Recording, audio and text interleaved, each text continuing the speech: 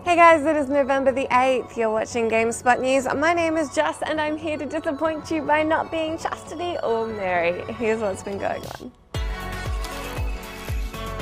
A new video has arrived from Sony calling the PS4 Pro the world's most powerful console. If that phrase is ringing a bell for you, it's probably because Microsoft have used very similar language to describe the upcoming Project Scorpio, which is a super-powered Xbox One. The new video shows off a number of PlayStation games that will support the Pro console, including Horizon Zero Dawn, Uncharted 4, and Rise of the Tomb Raider. You can watch the video in 4K, although you'll obviously need to have a 4K display to do so. A second video was released soon after, touting the PS4 Pro's tech features, including dynamic 4K gaming and HDR color. The PS4 Pro is due out on November 10th.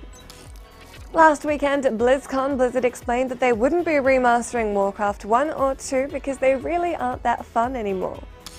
During a panel, Blizzard co-founder Frank Pierce explained that while the publisher does have access to the original source code and assets, it's still, quote, really hard to access that stuff, unlock it, and figure out how it all works. He added, "We had some dedicated folks that were passionate about the idea to dig up the Warcraft 1 assets and code. They got it working and they got it running in a window, and I played it. Warcraft Orcs and Humans was awesome for its time. I promise you in today's world, by today's standards, it's just not that fun anymore." Pierce went on to say that with their limited resources, Blizzard would rather create more content for games like Overwatch and World of Warcraft. If you are into older Blizzard stuff though, at least you'll get to tuck into the reworked content from the original Diablo, which is on its way to Diablo 3. Finally, Update 1.1 has arrived for Skyrim Special Edition.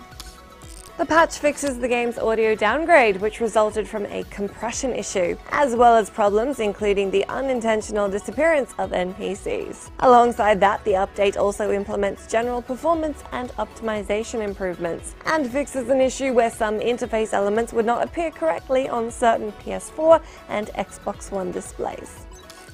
That is everything I have for you today. Do let me know what you cared about down in that comment box, and I will see you again tomorrow.